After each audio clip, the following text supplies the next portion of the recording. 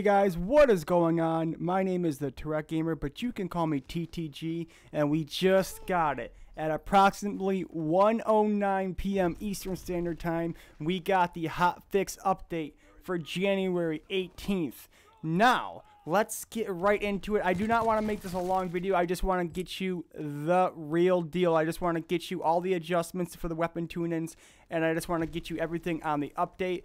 I will post a link in the comment section on the Reddit on the hotfix itself. So let's get started. The FG42 got a buff. The recoil got a buff, and it had a slight fire rate buff. Excuse me. So the recoil got better on this gun because the recoil on this gun was awful, and we get a fire rate. So the FG42 kind of making its way back into the good side.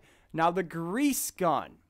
Now, the grease gun got a little buff. The recoil was adjusted to give player more control, and the ADS transition time was a buff. That is huge because the grease gun was probably one of the worst SMGs with the ADS transition time, meaning the sprint out time. So that got a buff. So now grease gun, possibly one of the better SMGs now. I'm telling you, with grip and advanced rifling, the grease gun is amazing.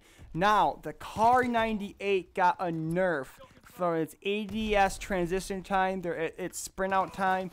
So for all you quick scopers out there, well, guess what? It's going to be a little bit harder to quick scope with the Kar98K, so that definitely got a nerf.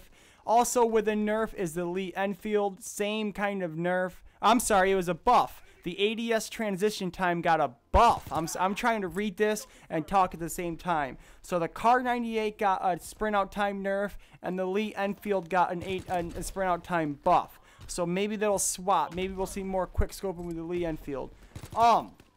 Now, the combat shotgun got a slight max damage range nerf, but an overall buff to where it was at the launch of the game.